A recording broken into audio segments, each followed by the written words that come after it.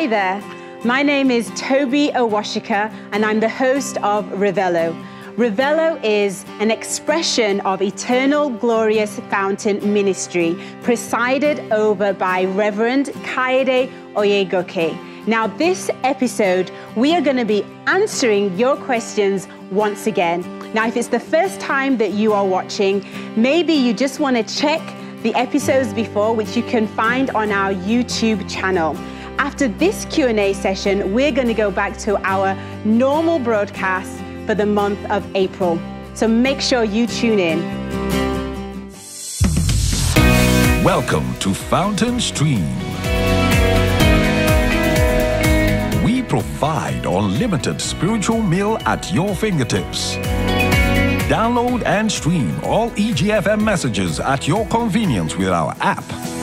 Over 50 gigabytes of life-changing sermons available to you anytime, anywhere, with affordable subscription plans. Simply sign up and create your own profile. And create a playlist of your preference. Download the Fountain Stream app today on the App Store and Google Play. Welcome to Eternal Glorious Fountain Ministry.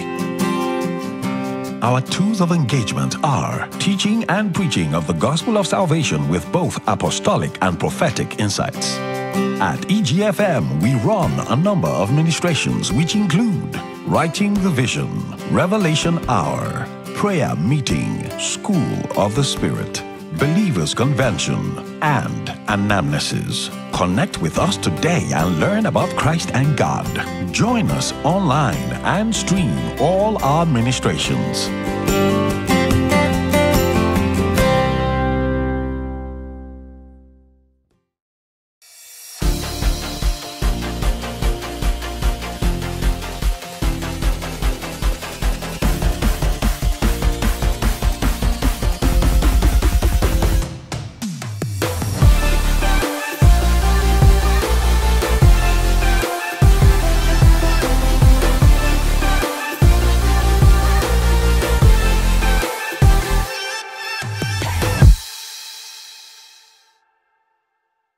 Thank you for tuning into this special edition of Revelo, where we answer your questions. Thank you for sending in your questions. And also thank you for sending in your questions for the last episode also. We once again have Pastor Clay with us in the studio and also Pastor Laide. Thank you for joining us. Thank you for also last episode, all the questions that you answered. I was thoroughly blessed. And I know I'm going to be even more blessed today. So we do have a few questions, but before we, we start answering these questions, I want to open up with prayer. So Pastor Clay, may you do the honors. Thank you. All right. In Jesus' name. Amen. Father, we thank you. We give you praise. We give you glory for the privilege of your light to grant us mercy, to find grace, to help, to journey into your everlasting life. Father, we take this not lightly. This is a great gift and so great a salvation indeed, Lord, which you are opening us into in these days. Father, Lord, we welcome your presence here. We ask that, Lord, we will come under the cloud of your counsel concerning this very program. We pray that, Lord, you will inspire us to speak according to your judgments, to take care of every matter in anyone's hearts in the way that they will learn your salvation. We thank you for utterance. We thank you, Lord, for your divine intervention. Amen. We say, Lord, at the end, that this will be a testimony to your name. In Jesus' name. Amen. Amen. Amen. Thank you so much, Pastor Clay. Thank you. Okay, so we have a question here. It's from Olua Fei Shekemi Sholola. And this question came through the Beacon Help Desk platform. It's quite a punchy question. So I'll begin. During one of the meetings, I think the person is referring to the February edition, episode 2. Hebrews 5:7 was cited. And it says, who in the days of his flesh, when he had offered up prayers and supplications with strong crying and tears unto him that was able to save him from death, and was heard in that he feared. He said that the preacher said this death was not a physical death on the cross. And then Oluwafeyi Shekemi goes on to say, growing up, I was taught that the reason Jesus on the cross cried, Father, why hast thou forsaken me, was that at that point he was separated from God because he was bearing the sins of the world. Okay. So the question is, so I want to know how true that is, one, and if that is part of the death he asked God to save him from. Okay. So it's, like I said, it's quite jam-packed. It might even take the entire episode to unravel an answer, which is fine. You know, we have time. Okay. Would you like to start, Pastor I think it's just wise for us to go there. Okay, let's go to the scripture. 5. Hebrews 5:7. And I'm sure it'll be displayed on the screen as well. Okay. Let me just stretch it a little bit to verse 9 so we're understanding context what he was saying. He said, who in the days of his flesh, speaking about Jesus, when he had offered up prayers and supplications with strong crying and tears to him that was able to save him from death, and was heard in that he feared. Though he were a son, you see the punctuation there is a semicolon. So though he were a son, yet lending obedience by the things which he suffered, and being made perfect, became the author of eternal salvation to them that obey him. Then verse 10, called of God and high priest after the order of Melchizedek. Amen. Amen. So first, the first side of the question, whereas we know that it is true that Jesus bore the sins of the whole world, amen, and in that sense,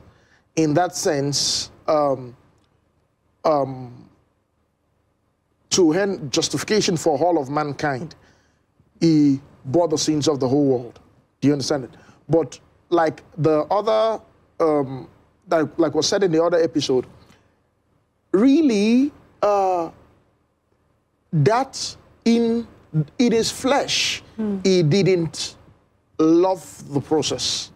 But in his spirit, he desired to fulfill it. His prayers was in the spirit, not in the flesh. Okay. Do you understand what I'm saying? This was the prayer of Jesus. He said that, Father, if it be possible, let this cup pass over me. But not as I will, but as thou wilt. He prayed that thrice. Then at the end of the day, he said, let us, he said, it is done. Let your will be done. Yes, it is done. Now, that prayer was prayed in the spirit, not in the flesh. So, what will he was saying to be done was the intention of God in the spirit. He wasn't praying that his will in the flesh be done. Do you understand? So he wasn't, though his flesh did not want to go through a death. I'm trying to identify which death he was scared of. Okay. He was afraid of. Though in his flesh he didn't want, he didn't love the process of dying. Do you understand it? He wanted the cup to pass over him. Do you understand it? But much more than that, in his spirit, he wanted to fulfill the will of God. Now, in his that's desire, that labor in the spirit to save him from death was a cry of the spirit. So it was talking about another death much more than the physical. Okay. When you say the spirit, you're talking about his spirit, his soul, or in his soul. In his soul, okay, when I say in the spirit, that is, it was aligning with God, and his soul was aligning with God and the spirit. Right, okay. Do you understand it? Yes, that's now, clear. So he was talking about a debt that transcended the physical. If it was just about a debt. Now, that debt is tied in an ability of the soul to deny God. To deny God. Now, if you read back further to verse 9, he said, being made perfect, he became the author of eternal salvation. This is the answer to prayer, to the prayer in verse 7. He said, to save him from death. No, so that saving from death is salvation. Okay. Do you understand it? So eternal salvation is the saving from eternal death. Okay. By coming to what Jesus dreaded here is eternal death. Eternal death. He saw the capacity of departure from God. And he dreaded that position, having to. I love what is said in Psalm 16. Yes. Psalm 16. Let's just, for the sake of reference, let's just open Psalm 16. He said, for thou will not what? Verse 10, you will not leave my soul in hell. Thou will not suffer thy Holy One to see corruption. Thou would show me the path of life, for in the presence there's fullness of joy, at the right hand are pleasures forevermore. So and we know that this is a messianic sound. So the question is, you will not suffer me to see corruption. Okay. You will not suffer me to see corruption. This prayer that Jesus, the answer to that prayer that God heard was that there was a ministration of strength, a capacity to obey God. To that. Now, by every disobedience, we die. Okay. And we don't know the degree to which we die when we disobey God. Like I was saying to someone earlier, that if I choose not to obey God in a particular decision, I don't know how weighty that decision is in the spirit. Like the Lord saying to Moses, go and speak to the rock.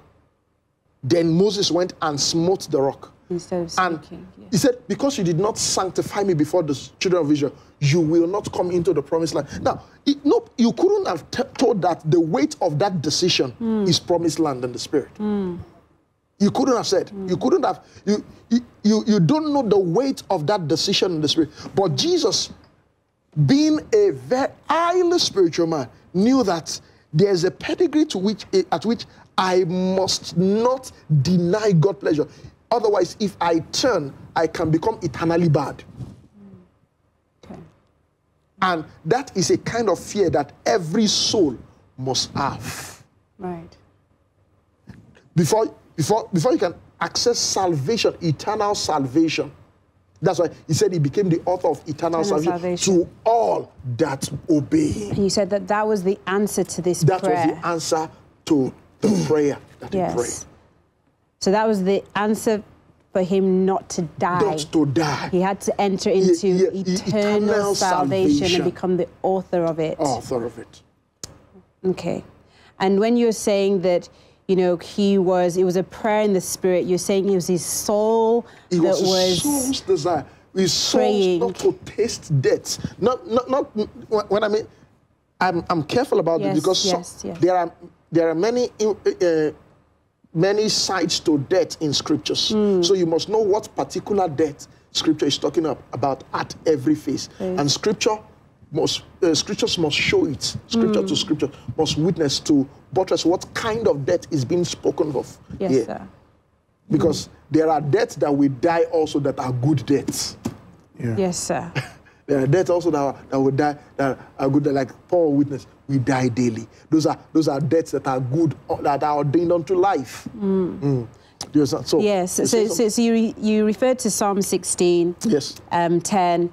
You know, David here is almost like he's prophesying, saying, "For thou wilt not leave my soul in hell." And you're referring this to Hebrews 5, Yes. 7. So you're saying that it was this, in terms of the type of death, it's the soul that he's praying that, you know, would not be left in hell, and it will not suffer thy Holy One to see corruption. Now, I also know, I'm also aware, sorry, I'm speaking for quite a long time, now, that some theologians have argued that it was when his soul descended into the lower parts of the earth to bring, to preach, like to souls that were in prison, in the days of Noah, like was referenced in Peter and all of that. Yes and no. Can you repeat that again? Sorry, the theologians saying that thou shalt not leave my soul in hell, and you will not suffer your Holy One to see corruption, was referencing the times that Jesus descended into the lower part of the earth to preach, to preach to souls in prison in the days of Noah. Peter referenced that. Then, and so some say that's actually what the Messiah Psalm was referring to. Yes. But while it is that, it is much more, because you come to corruption. It is not when the soul has departed that it comes into corruption. Corruption is here on this side of life. So you can come into corruption in the days of your flesh. Yes. Corruption is not what happens to the body when it is dead. Corruption is a life that is lent on this side of eternity. Okay. Corruption is an obedience that the soul fulfills here. Here. Yes. Okay, so what the soul fulfills here while on earth is what he now takes. Yes. So he loathed that estate so much that he didn't want his soul to cooperate with death at all. Okay. So you're saying this corruption, if it were to happen, it would have happened before he physically died in his soul. Yes. Okay. It's a disobedience to God, which is an obedience to another law that is fulfilling the obedience. He said, 2 weeks ago when we in our previous episode, we're talking about Peter, where he said that to deliver us from the corruption that is in the world through laws. So the corruption, the system of corruption, what reduces man to dust is actually an obedience here. Yeah. That is what a man takes to the grave. I'm just saying that to say that the deliverance from death that Jesus cried out again is not just the physical falling of his body or the decay in the grave. It was an obedience that he didn't want to fulfill, but he wanted to yield obedience unto God. And by that response, God empowered him and he came into what is called eternal salvation. He authored it and he is able to administer it to everyone that obeys him. Okay. Interestingly, we talked about everlasting life. Sorry, sir. I don't know if you want to, before I continue. No, please go. Go on. Because I know Pastor Lide started this trail of thoughts. But you can, if you have anything. It's okay. We're good. We talked about everlasting life in the last episode. Yes. And we know that comes before, eternal salvation. Okay. Is that yes, correct? Or eternal life? Now, is this referring to eternal life? Or maybe I need to establish that first. Whilst I don't want us to take our audience too far, for the sake of leaving things untidy, because once we start, we will not be able to put things together. Suffice it for us to know that eternal life is a gift of God. Eternal life is a gift of God, having completed the journey in everlasting. Okay. It is good for us to know that at the end of the day, oh Lord Jesus, help us. Bible says, if you just go back a little from that Hebrews chapter 5, Hebrews chapter 5 to the previous chapter verses, amen. Amen. Just double back a little bit. You'll see verse 4, from verse 4. And no man taketh this honor on himself. Now, when he was talking about this honor, he was talking about the high priesthood in verse 1. The same thing that said, being made, verse 9, he said, and being made perfect, he became the author of eternal salvation unto all that obey him, called of God and high priest, after the order of Melchizedek. That's what's in verse 10.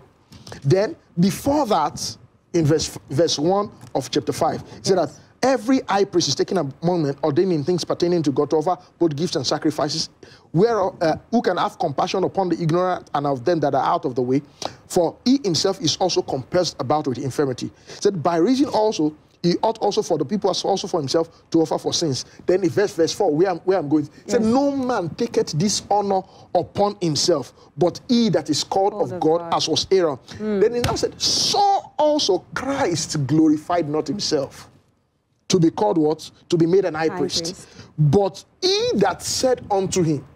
So we said that he became the author of eternal salvation, and he was called of God an high priest.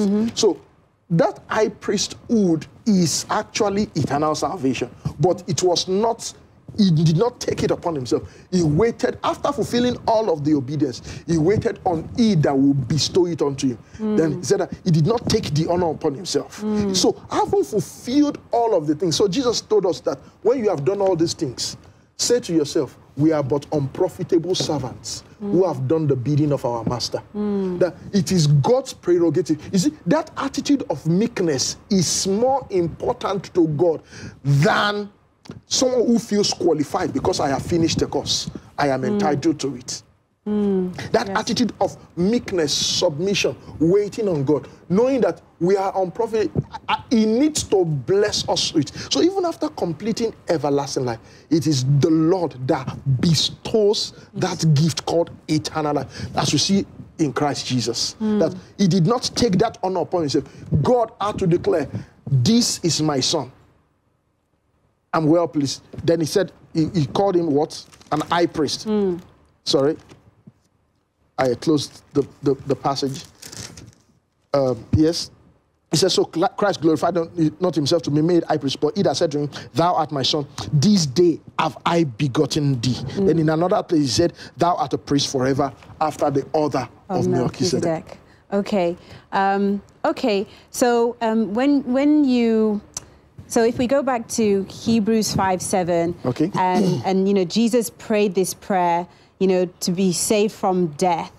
You're saying that, you know, the answer to that prayer was that he was able to finish the course of everlasting life. But even at the point where he finished the course of everlasting life, and we've heard in, you know, previous episodes that, you know, our inheritance is incorruptible, undefiled, fadeth not away. And, you know, here in Psalm 16, it talks about, you know, you will not suffer thine Holy One to see corruption. So he's coming to a place of kind of incorruptibility. Yes, so you're saying at the end, he's finished the course. But even at that point, you're saying he cannot bestow it upon himself.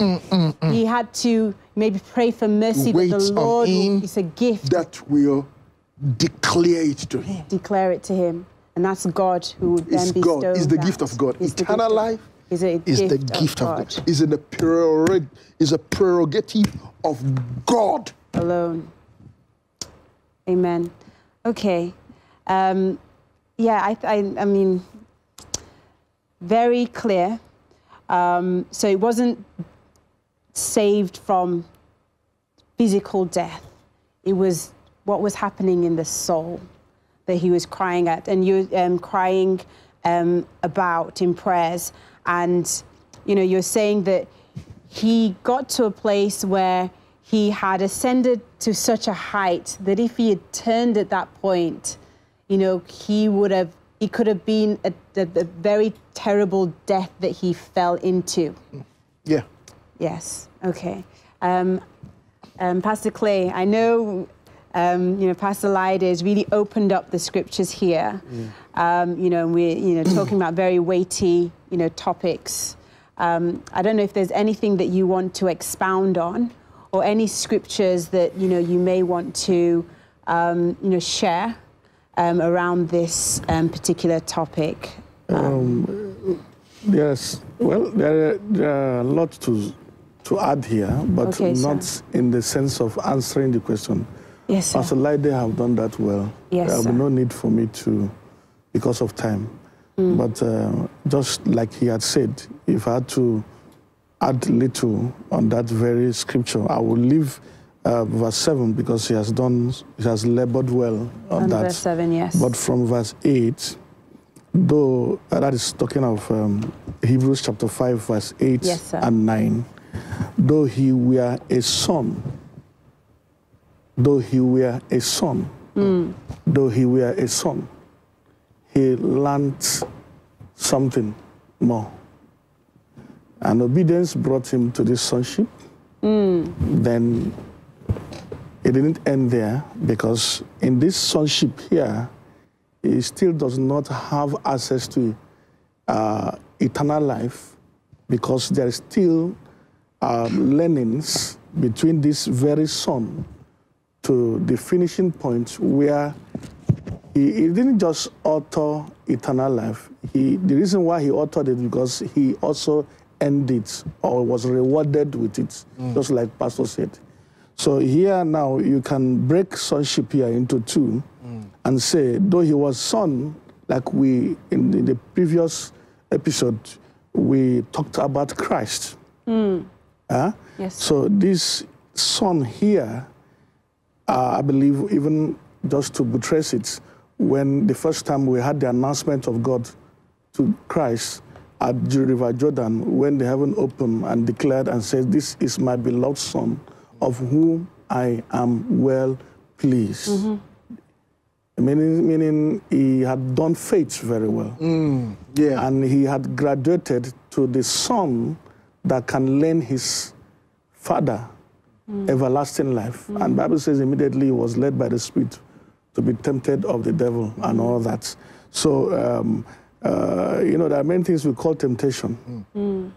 Temptation is actually a privilege to learn. There is a privilege to learn to come into the first sonship, which is a separated son.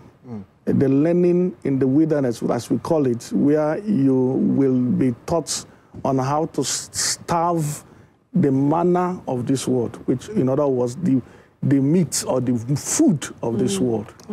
God told them, Moses said to them, you are brought through this process in the wilderness so that you will know and learn that man does not live by bread alone, but by every word that proceeds out of the mouth of God. The bread there isn't just the physical bread. The bread there is knowledge. There's a knowledge that have raised a man before, and that knowledge is where man inferred his judgment, discernment on the ability to choose whatever it is. That knowledge has sensitized him to decide as good or bad. And God has said it is not, that knowledge of life, it's not good for man, it's not adequate for man. So the process to learn another life, you can see that there is a opportunity, I call it privilege, that will expose you to the light or the meal or the food, they're all the same thing, of God, that will harness a culture that will not depend on the food or knowledge of this life. Yes, sir. Please permit me to take you a little bit back further, Yes, because sir, please. we are in the season of the beginning. Because the only way to know where you're going when you have missed the road is to start again. Back at the beginning. So these days, God is shedding more light on Genesis, especially Adam. Yes. All right, when Eve was deceived by what Satan tried to present to him, just to cut it short, the Bible said she looked at the tree and found out that it was food that is good, that can make one wise. All right? Yes, sir. So he discovered that food actually administers the way of life. You know what I'm saying? When you hear food, even from the literal sense, is to supply energy for life. So, and life is also is also issued from wisdom. It's wisdom that births life.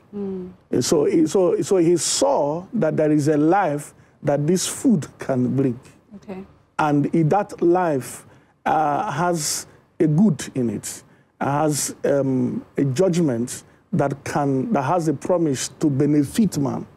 But the problem is that is not how God designed man to have his benefits. Right. Yes. You get what I'm saying? Yes. So I just have to pick that thought so that because it's something I want to address in back. Yes. So coming back to the wilderness, you discover that God was now trying to teach them to expunge the judgment of life that the meals that have cultured in Egypt has exposed them. Yeah. But God wanted to say, all I'm trying to do is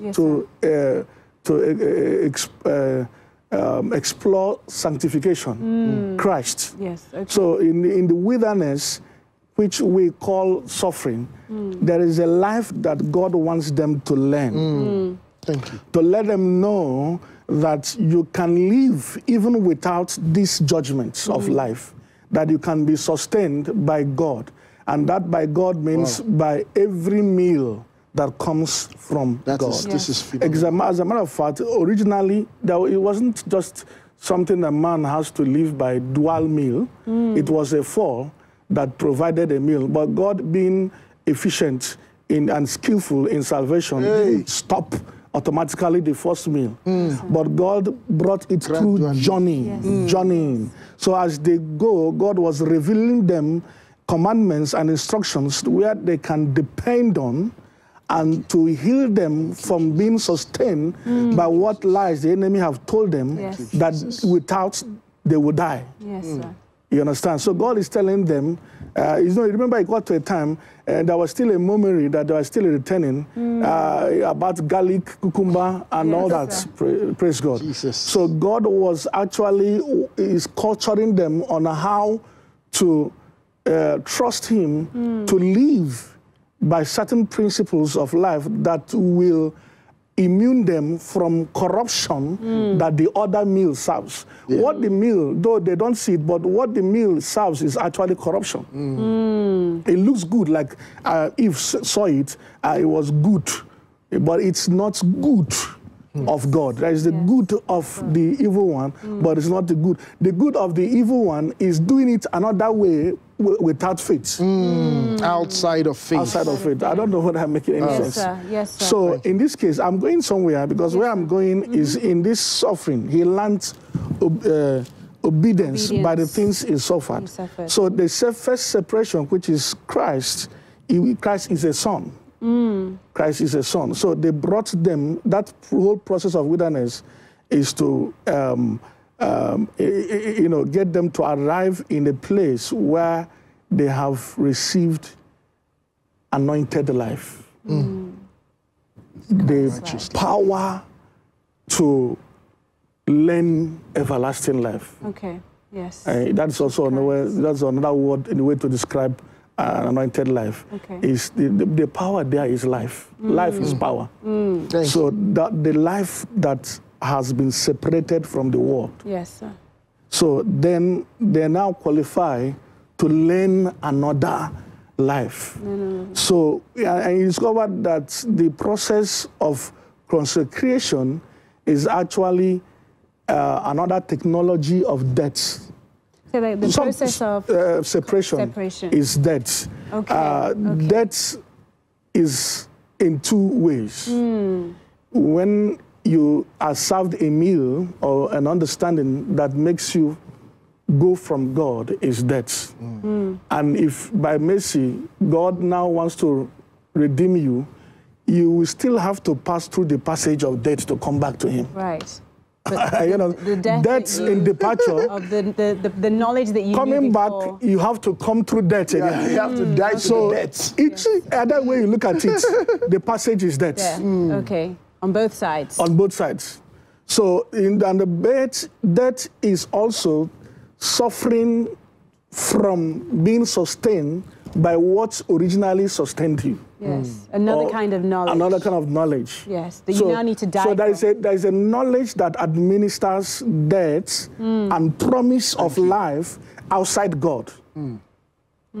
That is the negative death. Yes, sir. All right? And God, in his mercy and judgment, has made it, let me prorate this word, precept upon precept. So in Christ, there are precepts which are the wisdom of God in bringing commandments on how to bring you out from that death into his life. So here now, by the time you do the first school in that curriculum of life, yes, sir. you arrive to son. This first son is Christ. Then now, you will now be admitted to learning this next phase of sonship. Next phase of sonship, which is the curriculum of everlasting life. That you also have to learn by obedience, yes, by the things which you suffer. There is another suffering. This, what we call suffering, is actually the stopping of deaths from progression. Are you know what I'm saying?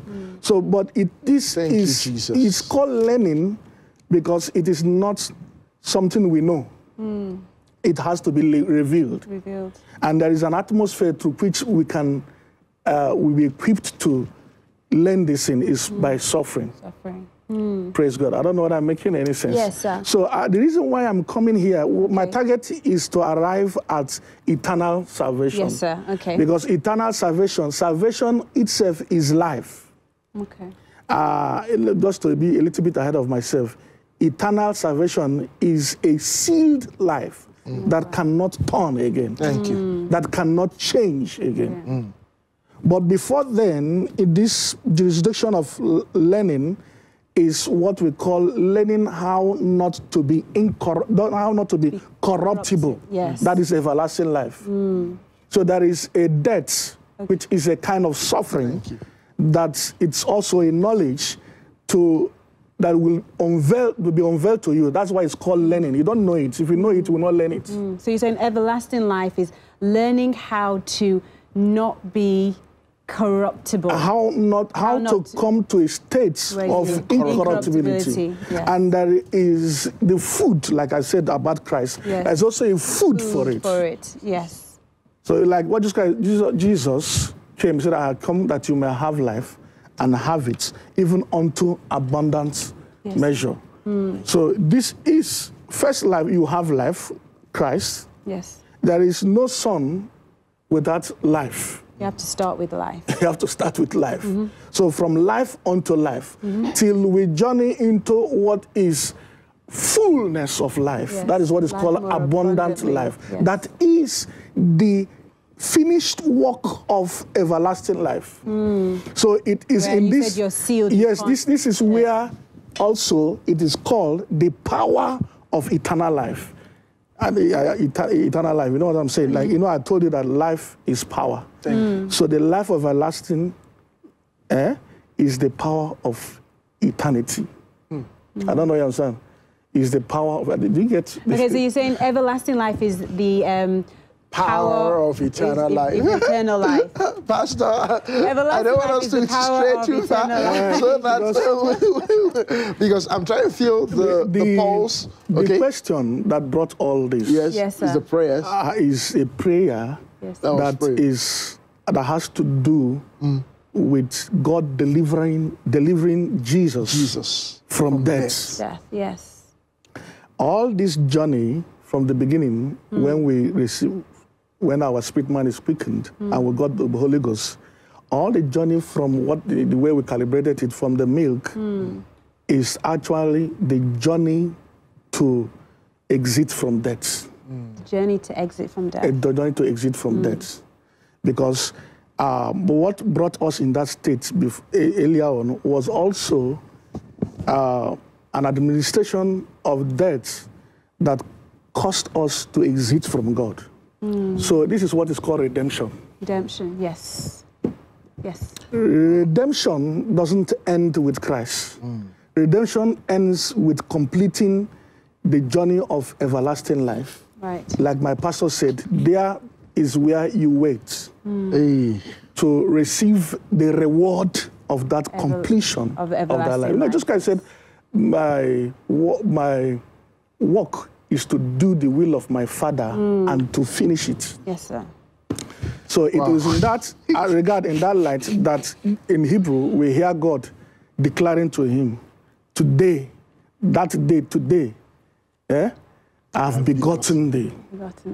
Okay, so I believe that so much has been said. Thank you so much. I'm so blessed, sir.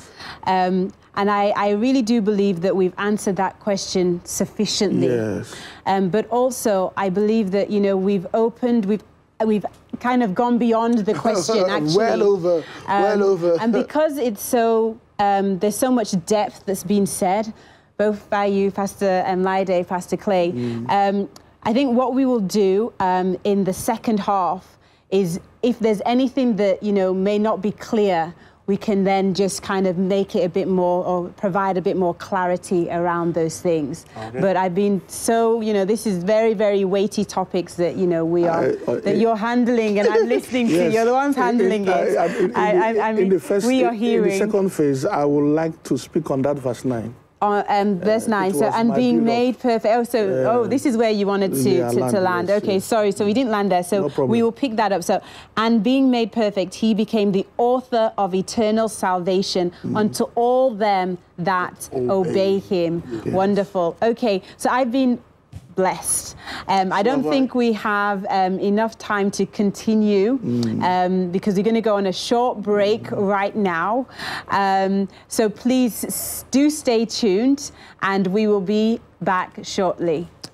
Hello everyone, this is a special Revelo update. As you are aware, Revelo is an expression of the Eternal Glorious Fountain Ministry, popularly known as EGFM. Now, Revelo is a platform where the present emphasis of the word is broken down for easier understanding. You know, we have ministers come who break down seemingly hard and chunky parts of the doctrines into easily digestible bits. Over the past few months, we've had some seemingly irregularities with our broadcast times, and for these we sincerely apologize. The reason for these irregularities is because we do not want a situation where you have to choose between Revelo and another administration of the ministry. So we had to prayerfully wait on the Lord. You know, scripture says that as many as are led by the Spirit of the Lord, they are the sons of God. So we had to wait on the leading of the Spirit, and now we have news for you. Revelo will air on the 2nd and 4th Mondays in March by 8 p.m. Now, let me say that again. Revelo will air on the 2nd and 4th Mondays in March by 8 p.m. Now, the reason why we opted for Mondays is so that you will have enough time to, you know, cool down and have entrance for the word. Thank you. Bye-bye.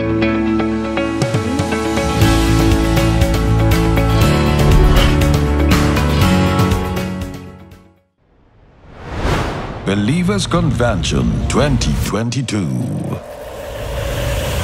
Coming soon. Welcome to Eternal Glorious Fountain Ministry. Our tools of engagement are teaching and preaching of the gospel of salvation with both apostolic and prophetic insights. At EGFM, we run a number of ministrations which include Writing the Vision, Revelation Hour, Prayer Meeting, School of the Spirit, Believers Convention, and Anamnesis. Connect with us today and learn about Christ and God. Join us online and stream all our ministrations.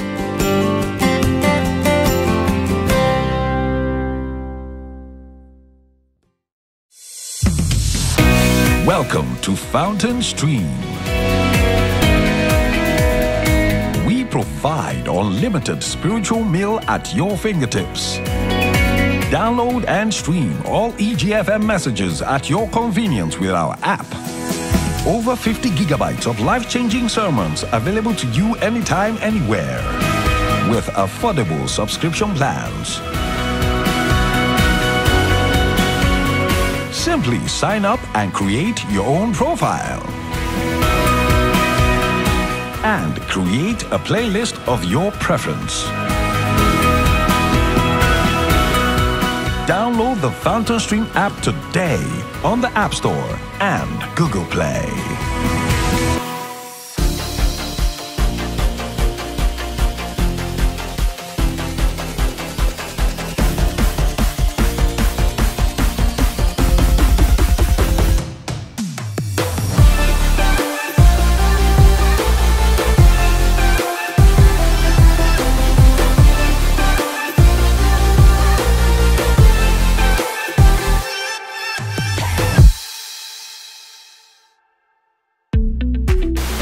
My name is Toby Owashika, and I'm the host of Revelo. Revelo is an expression of Eternal Glorious Fountain Ministry, otherwise known as EGFM, which is presided over by Reverend Kaede Oyegoke. We take topics that are being emphasized by the ministry per time, and we break them down in a simplified way such that anybody can understand. Now, we have a whole host of guests that join us on the show. They are vast and knowledgeable in the word of righteousness and can shed light on the current emphasis. So make sure you join us on social media. All of our videos are available on YouTube. See you on the show.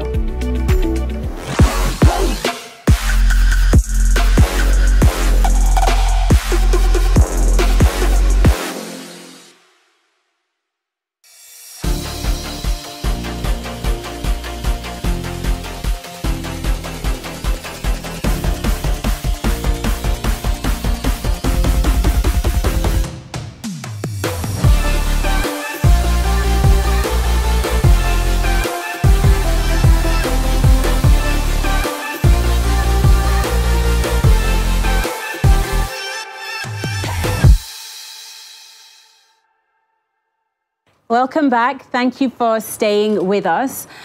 So Pastor Clay, you are talking about the journey of Jesus, not just, to Christ, but all the way to being the author of eternal salvation through, obedience by the things that he suffered. And I think you had a few more, thoughts that you wanted to share, on that matter.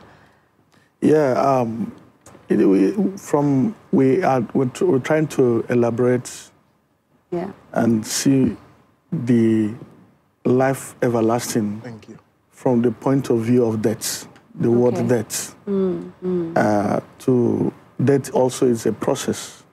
And just to confirm, we've answered the question that we talked about before. Yes. Pastor Lida did that. Pastor Lida did a really good job, and I think you've touched on a few things as well. But you just want to expand around the process and the journey. The whole journey of everlasting life is also a journey. If you are going to everlasting life, it's a journey of one death to the other. Okay. Let me put it this way, in a little humor, if you want to return back or go away from everlasting life, it's also from one journey of death back.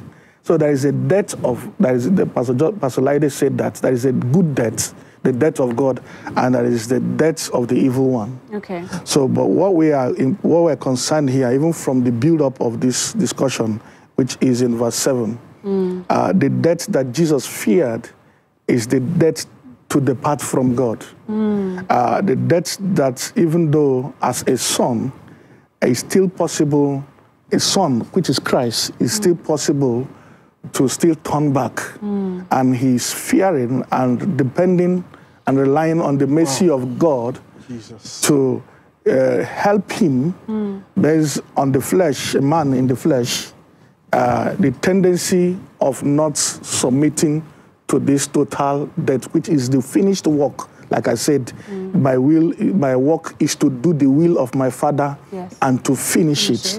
Jesus did the will till he got to Gethsemane. And in Gethsemane, he began to pray because of sight of understanding of what is the Father is expecting from him. So if you can relate with this scripture about that event, the prayer he prayed, the Bible said the thickness of the sweat was like blood. There was like he said, there's a willingness in the spirit, but there is also a challenge in the flesh to having to lay down his life to make sure that it is completed. The work of obedience, of doing the will of God, is done when we are alive, like what Pastor Elijah is saying. It's not something, because the Bible said it is appointed for one to die once, and after that, judgment. There is no privilege of any working of any will. And doing obedience. So you can see that Jesus Christ attained the completion of everlasting life while he was alive. Yes. What came after that, when he rose, was a reward of the everlasting work that he did in his flesh. In his flesh, in the days of his flesh. Did we get that? Yes, sir. So what I'm trying to bring out here is that process of death, which in this place, in verse 7, he feared. And like he said, we need to fear. It's not something we go into by presumption or by some level of arrogance in the spirit. It's something that one thing I love about that prayer in Gethsemane, Jesus Christ was sincere. They didn't hide that event from us. He showed the sincerity of the war, the vulnerability, the war, and he had to call upon his Father to help him. The Bible said the answer to that prayer was that after he submitted and said, God, not my will, but yours be done. The Bible said he was strengthened, and immediately he stood and let us go. You understand what I'm saying? Yes, sir. So, and this is also something we should desire in these days of everlasting life, that we will know that it is not by our strength, not by our might, but by his spirit. There is always aid, there's always ministering spirit, who also is sent to minister to us in this journey. So, like I was just to conclude my thoughts earlier on, so that we can, somebody else can talk. So if you look at this process, how Jesus Christ authored this eternal salvation, he showed it, that even though he got to Christ, there was still an advanced course to learn about the life of his Father, which is everlasting life. So he finished it by the reason of obedience. And it was everlasting life is not a process where you begin to claim things as a son. There's also a program that will, this time around, the other one was a program to separate you from the judgment of corruption to the judgment of sanctification. But here is the learning of to not be able to be corrupted. And that's incorruptibility. What makes men corrupt? It is a work, it's a judgment, it's a learning, it is a process that God himself will provide, not just what you think that is everlasting life. According to how customized the work of corruption in you is, they will bring it and to help you annihilate, not just to cut off the tree, because the Bible says, whatever tree that my Father has not planted, it didn't say we shall be cut, but shall be uprooted. My Father, this is everlasting life. What he has not planted, God wants to uproot it. And once it's uprooted, it can never find expression. But when a tree is cut from the trunk, it can still find expression. So, but there is a learning in this process. So when it is finished now, I'm concluding now, verse 9. And being made perfect, being. So it's a process. Jesus Christ came into being made perfect. And who is made perfect here is not a sinner, because it's a son that has been sanctified. So that you say you do not have the work of flesh or not, that doesn't mean what am I learning everlasting life for again. No. It's because of the judgment of death that you still have. There is more to everlasting life than what you call sin. So then if he being made, that means he finished to the process. Yes, he finished the work. Like he said, my work is to do the will of my Father. This is the finishing point where he was being made perfect. Then the next thing, he became the author of eternal. So he now was the one that God, it was a work that men would now see how to come of eternal salvation. Which has to do with the submission to everlasting power or life. Then with the coronation of eternal life, which God will declare to you as a reward, like well done, my son. Are you get what I'm saying? Yes, now he says, became the author of eternal salvation unto all them that will obey him. All them that will obey him. So if you will not obey him, you will fall short of this eternal salvation. So this eternal salvation is not given to you because you give your life to Christ. When we got born again and your human spirit was the curriculum of salvation is so big and beautiful. And this is our hope. Yes. This is where we are coming. This is where we are coming. If we have not arrived here, we have not fulfilled the purpose of God for even starting the salvation in our spirits. Wonderful. Wow. You know, this all came from a single question. Yes. And from that question, we've really expounded it, and we've kind of gone beyond the question. But I just want to ask some clarifying questions, just because the question is just so vast. So if we're staying with Hebrews 5, let's look at 8. And verse 8, though he were a son, yet learned he obedience by the things which he suffered. And you spent a lot of time going through expounding this, and you're saying that he was a son before, but there was another level of sonship. And we know in Scripture, Jesus actually asked his disciples, he said, who do you say I am? And Peter responded, he said that you are the Christ, the Son of the living God. But we also know that in Scripture, Jesus is also referred to as the only begotten Son of God. So, this here is talking about, you're talking about different levels of sonship. So, perhaps we can, talk about those different names. Just because, you're talking about a process, and in that process, you talked about Christ being in the wilderness. And then you talked about, him becoming a son. Is this something that we can maybe try to explain? Talk about, even though for the brevity of time, we cannot fully exhaust all of what Christ became in the days of his flesh. But, number one, let's start from the beginning. We'll go as far as we can go. Yes, sir. But we'll try to make it brief. Yes, sir. Now, in Acts 2, 2:36, is it 36 or 39? Bible says that Peter was preaching to the crowd at Pentecost and said that this same Jesus whom you crucified, God has made both Lord and Christ. That is, Jesus was made two things.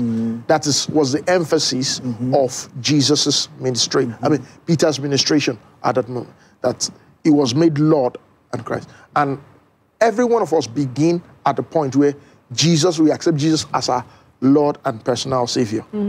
At that point, many of us do not even know Christ. Now, we journey with a conversation in the Word to a point where Christ's doctrine is beginning to be put to us. And the beginning of the giving of Christ is the enlightenment of our eyes, because Christ is given to bring us from the dead.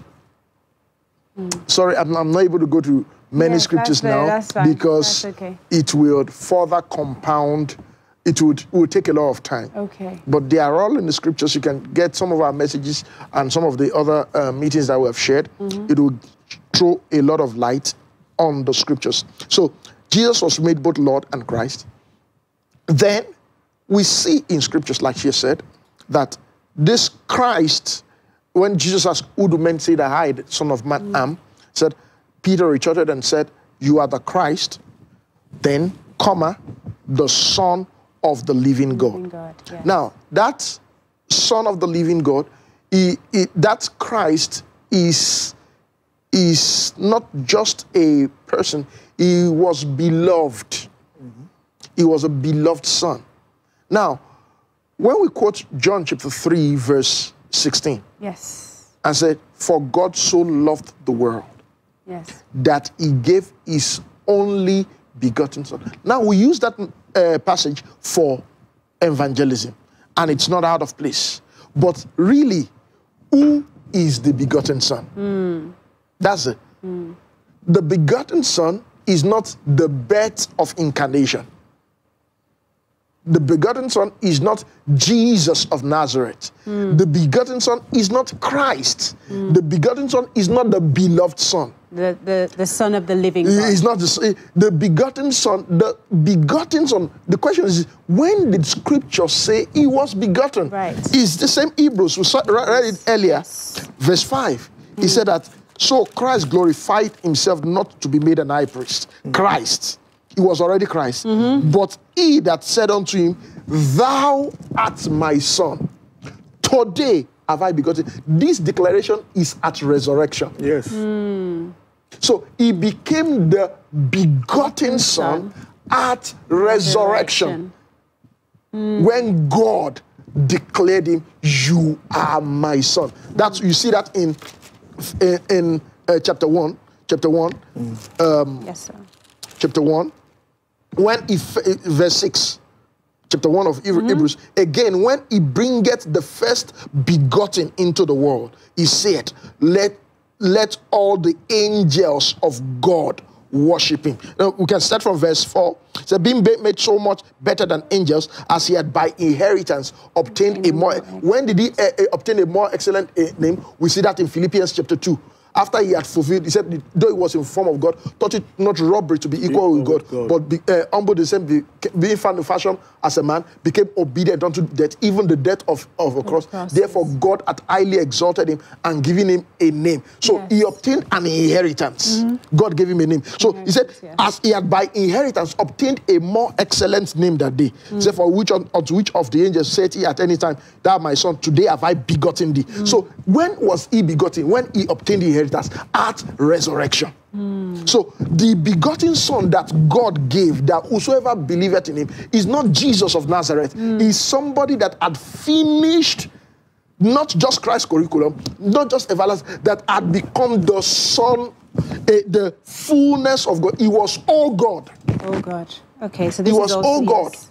He was all God. That begotten son of God is actually God. That when you now read verse 8. Yes. Said, but unto the son he said, thy throne, O God. So this son, the son at this pedigree, was not the son that he declared at Jordan. So we see Scripture describe Jesus at different levels. Sonship so levels. An unlearned man will say, son, and mumble everything together. But those are not the same degree of sons. Yes. So there was a son that arose at Jordan that God declared, this is my beloved son, in whom I'm well pleased. He had done things. He had fulfilled curriculum of Christ. He had done things. He had come into a stature at that time, but he hadn't become begotten of God. But by the time he finished all, and he had obtained inheritance, he had become better even than angels. They said all angels of God worship him. Now, that is the point where Hebrews was talking in Hebrews chapter 5. Yes, sir.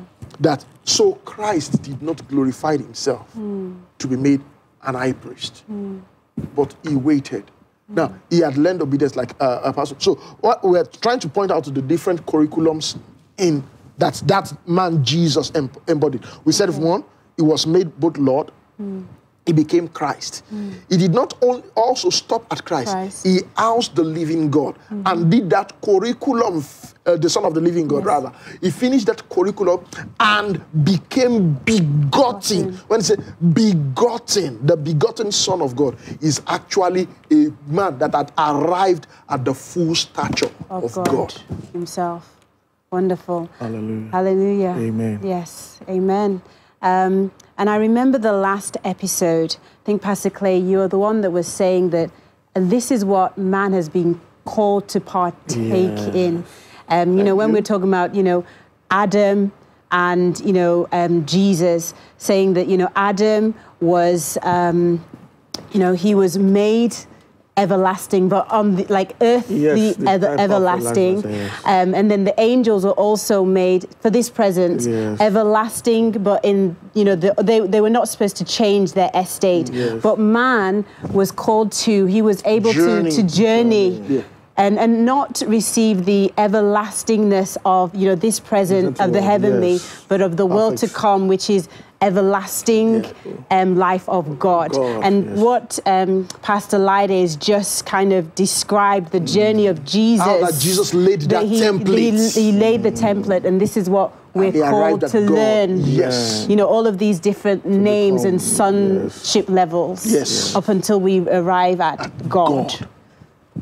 Yes, I remember saying that it's not about escaping. I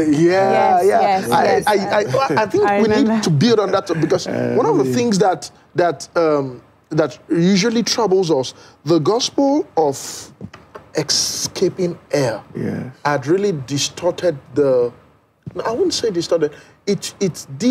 It was the light that was given at a particular time, and we walked in it. But as greater light has come to light, greater understanding has come to light, there is a need to walk in a greater light and a greater understanding. Else, that which we once walked in will now be found false. Will now be when I say will be found false, not that because it was not true, but it is impotent to prevent a soul from dying. Okay. So that if you talk about hell, there are people that if it's gonna be hell, then let's go there, let's ride there. Because it's not because hell is not does not exist, but it's not the full truth. So it's important to cure the soul of full darkness. So you see the end results of all this whole process is so that we become the people of God. Yes. It's not everybody that is the people of God. The people of God, conversation or fellowship has to be of people of like genetics, if you like. Okay. So there is something that God wants to work out. The purpose of God for man, like we said earlier on, there was no hellfire when God created man. Yes, sir. So, but there is something God had in mind. So let us make, I remember saying the Trinity is the us, not with the angel. Let us make man in our image and after our likeness. Yes, the angels may also have some level of image and likeness, but not the exact image. Who became the exact image, which is in the form of man, was Jesus, according to Hebrews chapter 1. He became the express image of his person. Yes. Yeah? You know, please, in case I paraphrase it, let me, that's how I will not get wrong. And something of his person. The brightness of his glory and the express image of his person. So it was the first man that had that image, not the angel.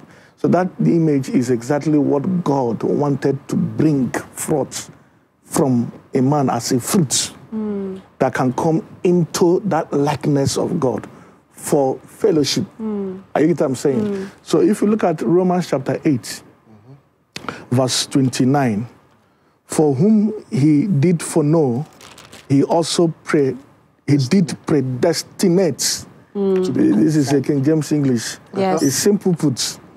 He destined. Yes. Whom he foreknew, he destined. So there is a destination of man by God's foreknowledge I get what I'm saying. So he predestined to be conformed To the image of his son. Why? So that at the end, that he might be the firstborn among many brethren. Hallelujah. Now, sir. Amen. Amen. Sorry. All right. The question I want to ask, people say Christ, not Christ. That's the estate called Christ, is the image of God. Do you understand it? Now, where I'm going to is this. When we're reading in Ephesians, for example, Ephesians chapter 4, the giving of the apostle ministry gift for perfecting of the faith, the work of ministry, to welcome to the unity of faith, knowledge of Son of God, unto a perfect man, unto the fullness of the measure of the stature of Christ. Now, some people, by reason of the scriptures, I'm just trying to help church, I felt that Christ is the end. Beautiful. But when he said that we'll come to a perfect man, unto the measure of the fullness of the stature of Christ. We are... The question there, yes, you were saying... that sometimes, I said, is Christ the fullness, that estate Christ? Is it the fullness of the expression of the image of God? Do you understand it? Now, when you look through scriptures, even though Jesus embodied the fullness of the Godhead. Yes. Do you understand it? It is not Christ as an estate in God, in Jesus, that is the perfect mirror of the fullness of the Godhead. Do you understand it? That the person, the entity that warehoused the image fully, because when they use Christ to describe his being, now you must know what that person that was Christ also came into. Okay. Do you understand it? Because Christ had an image. He said we are what? Predestined to be conformed to the image of Christ. Image of the Son. Image of the Son. Thank you so very much. To the image of his Son. Now, when we look at Colossians, let's see Colossians. Sorry, I just needed to do that. Wow, thank you. Thank you. Colossians chapter 2, I need to, verse 9.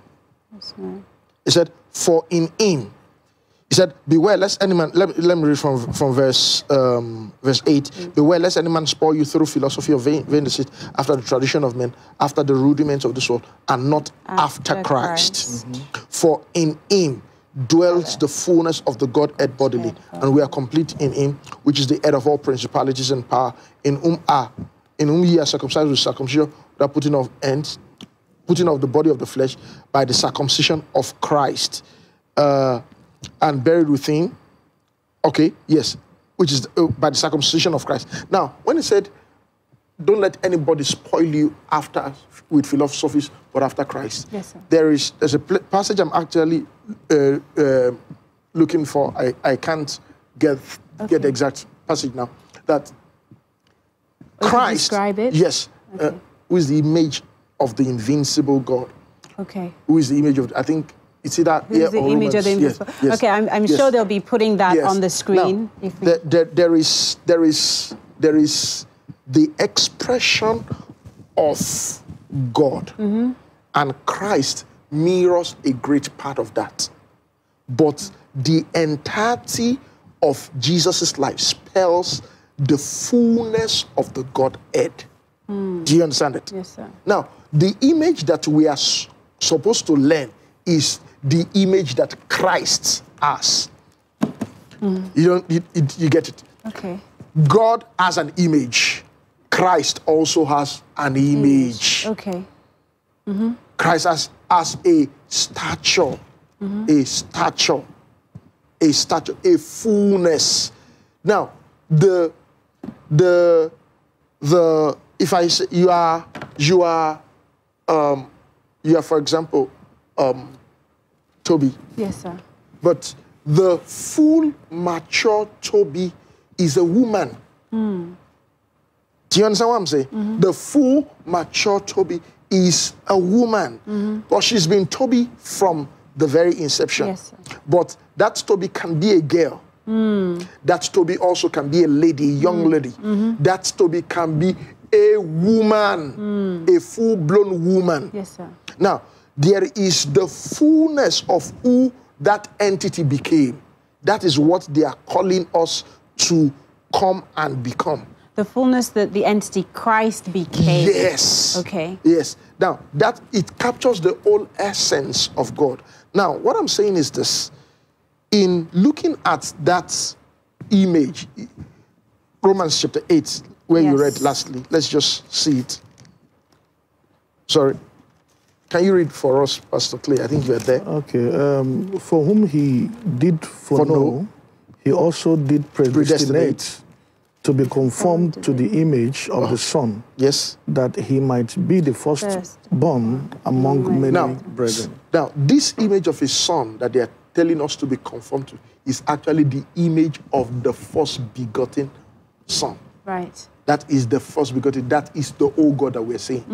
That is what they destined us. Not just the Christ, not just the Son Christ, but the first begotten Son. Who being the brightness of his glory and the express image of his person, and upholding all things by the word of his power. Now, that entity, that entity is not just Christ. Is the begotten Son of God. Okay, and that's the image. That's the person that holds the image of God, not just the Christ. Now, the reason I'm saying all of this is this, that we, even though we thank God for the trust of the church that has brought and labored to lay in some circles the foundation of Christ, not just to mention the name of Christ, yes, and we appreciate it. We were all helped by it. We're all helped by it, because sometimes I'm feeling, sometimes trying to bring a new truth seems to be that you are discrediting the work that other ministers have done in the body. No, not at all. Yes. Not at all. Without that, we won't arrive at where we are. Yes. In fact, God wouldn't be building on it. The Bible says the foundation is Christ. Let every man be careful what is laying on it. That's what Paul said in Corinthians 3 and 4. Amen. That let every man be careful what he builds on it. So what we are saying is that the foundation is undisputed, irrevocably Christ. And what other ministers in the body of Christ globally have done to show us Christ, both in believing and in laying the doctrine, is good and sure and irrevocable. But the Lord needs us to build on top so that the building can grow up into him, which is the head in all things, as scripture says. So we are not discrediting the work of anybody. It is good, it's necessary, it's a foundation. But we must move a little beyond that. That's the trust. Right. And this kind of building is the knowledge that is necessary for us to, ascend in our soul. So, understanding Christ and understanding the Son of the living God, understanding the only begotten Son. These are all kind of, precepts upon precepts that needs to be line that needs to be built. It's like layers of block of a building that are being raised unto God. And without the work of fathers before, you won't be able to lay those precepts upon precepts. Like Bible says that the church is the ground and pillar of truth. So the ground is foundation. Paul said, I've laid the foundation, which is Christ. Let every man be careful. So ground is foundation. Then the pillar is raising unto God. So there must be an erection that goes upward, Godward, so that the whole body may grow up into the head in all things. So it's necessary that these things be clearly seen. So Christ is, the essence is, Christ is not the very embodiment of this thing. There is an upward walk. Yes, and I want to just point something out. So, we talked about Romans 8, 29. For whom he did foreknow, he also did predestinate to be conformed to the image of his Son, and that he might be the firstborn among many brethren. And it's been said, but I just want to really, point it out, that, that Son is the only begotten Son. Yes. And the image that we're talking about is the image of God, who being, so Hebrews 1:3, who being the brightness of his glory and the express image of his person, and upholding all things by the word of his power. So he's the image, he came into the image of God, that, God said at the very beginning in Genesis, let us, make man in our own image. That was a dream come true. Yes. So Jesus, what I want to now kind of just land on is Jesus was the first. But him being the first, Scripture is saying in Romans 8:29, the firstborn among many brethren. And that many brethren is, what the church is being called to, partake of. Exactly. So I just wanted to really, I know you've mentioned that's a safe point to land. That's a safe point to land. Okay, wonderful. Okay. All right. So, do you want to share something first? There is something I wanted to picture out. Yes, sir. In all this program that is in the begotten Son. The reason why God made man, it was what I was trying to establish. Because God wants to bring to himself a people like him. You mentioned this, yes. And that was why I was building on that scripture in Romans chapter 8, verse 29, to help us to see that it's not just all about escaping hellfire and all that. There is a purpose.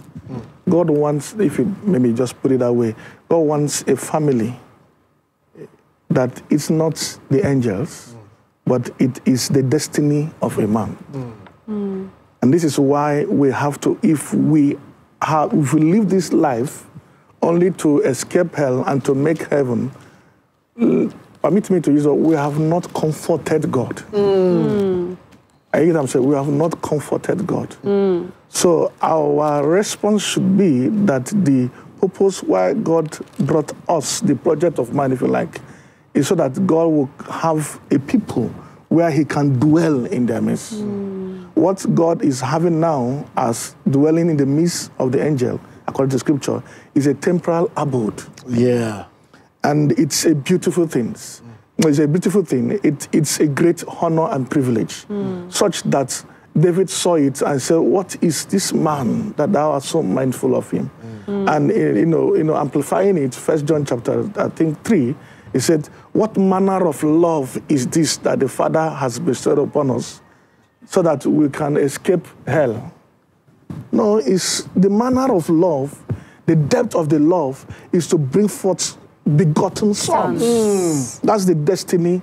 So if you read further in this very verse, we just finished verse 8 to 9, 30 says, moreover, whom he did predestinate, them he also called, and whom he called, them he justified. Yes. All right?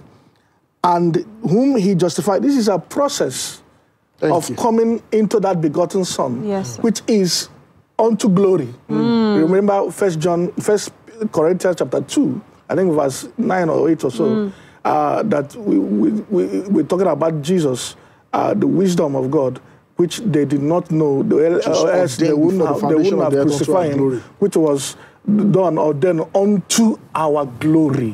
That's eternal life. That's the glory here. That's the reward of everlasting life. So you can see here justification. You can see the Son justified. I get what I'm saying. Are you seeing the breakdown of this life? Seeing it. And whom he justified, them also he glorifies. So this is the project. Calling us unto glory. This coming unto glory. And it said the same thing in, I think, in Hebrews chapter 2. We became, in becoming the captain of their salvation, in bringing many sons to glory. So this is what we should labor for. Labor not for the meat that perishes, but for the meat that endures unto everlasting life. So we shouldn't settle for giving your life to Christ to be set from ailments on the flesh and from poverty and the lack of food or raiment and all that, and so that when you leave that and you know you are making heaven, you have not fulfilled the mandates of God for now. And this is the joy of God, to welcome his children who are sons into his rest. Yes, yes. So this is what Jesus Christ is laboring and preparing for us. Wow. I go to my Father. In my Father's house there are many mansions. If not so, I would have told you. But now I go to prepare a place. For where I am, there you may be also. So that is the reason why he came.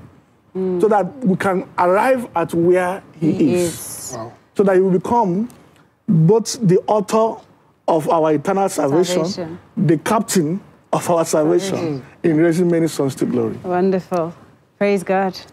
That was, again, I'm just being blessed abundantly here, and I'm sure our audience is as well. There's so much things that we've touched on, and so much depth that we've gone into, and it sprung from just one question. Thank you for sending in that question. You know, this is the last episode for this month of answering your questions. The next month, April, we are going to go back to our usual broadcast. But when we do, you know, when we have guests on the show, please, please, please don't forget to send in your questions and remember to include your name. I've had a brilliant time today. Thank you, Pastor Clay and Pastor Laide. And I hope you have as well. And I will see you on the next episode. Don't miss out.